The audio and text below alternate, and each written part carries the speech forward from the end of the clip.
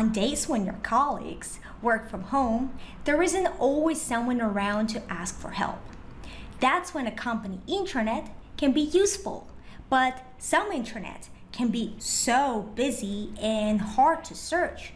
You might see 10 different versions of the same file or simple information buried in a wall of text. With an intranet like that, you can get distracted and eventually give up.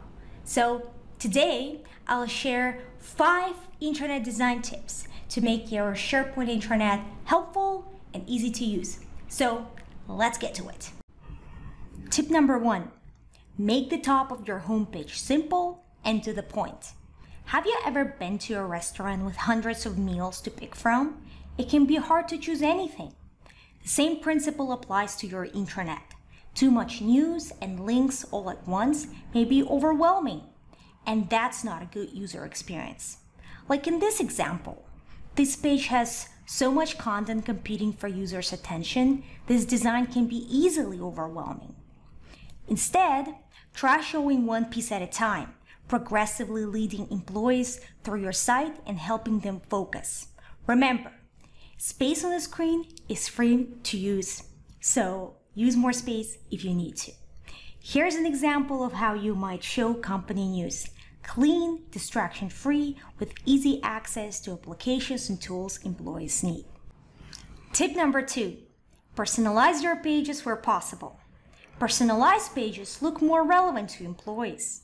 For example, if I'm a project manager, I may need access to different tools than other people in a company.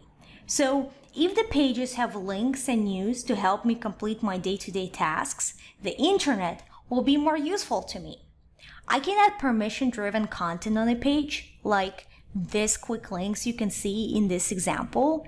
This way, I can see sections and links specific to my role. There are many other parts of the page that employees might like personalized, such as tasks, recent documents, and team sites. Tip number 3, break up the page into digestible pieces. How often do you see an intranet page with nothing but a 1,000-word policy? It can be hard to read. Our own page analytics show that intranet users scroll past the wall of text because it's too overwhelming to process. The solution is to chunk content into collapsible sections, progress lists, checklists, and simple graphics to make the page easier to navigate. For example, take a look at this page. Here, employee onboarding information is shown as paragraphs of text. It can look daunting and might be more challenging to read. Now, compare it with this design instead. The roadmap steps are fitted into a simple timeline, and onboarding days are neatly organized into a drop-down list. Looks much easier to read, right? There is even more space on the page, making it easier to scan. The next design tip has to do with the video content on your intranet. During the pandemic, many companies started to record town halls, training presentation, and lunch and learns, making them all available on the intranet like this. It's a great idea to add video content to the intranet, but not when it's all mixed up together. So the next tip is, if you're using videos, group them by topic. Here's an example. This design still lets you add any number of videos, but it doesn't look so overwhelming as the one before.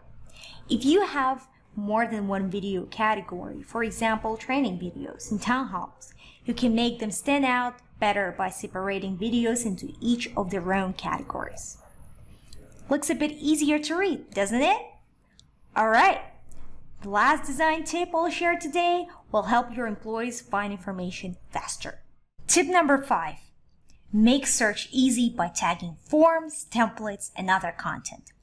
We often hear employees complain that they have a hard time finding resources on SharePoint. This isn't entirely the search problem. Let me elaborate. Let's say you have forms and templates sprinkled all over the intranet. Some live on department sites, some live on pages. When employees search for a form using a global SharePoint search, the results pick up any documents with that name or a keyword. This can bring back draft documents, all documents, or even completely unrelated files with a similar name. It's all mixed up and up to employees to figure out. Now, here's what you can do instead. Keep your forms, templates, policies, and procedures in the form of a directory like this one. When employees need a form or a template, they know to go to a form and template directory, and they know that this directory won't bring up anything else but the latest documents and templates. They can search by a keyword, or if they don't know what keyword to use, they can search by a tag. You can also bubble up popular searches to the top of the list. We found that one of our customers solved 75% of their IT support tickets related to the search thanks to this organization. So there you have it. Use these top 5 design tips to make your SharePoint intranet helpful and easy to use, whether employees work from the home or the office.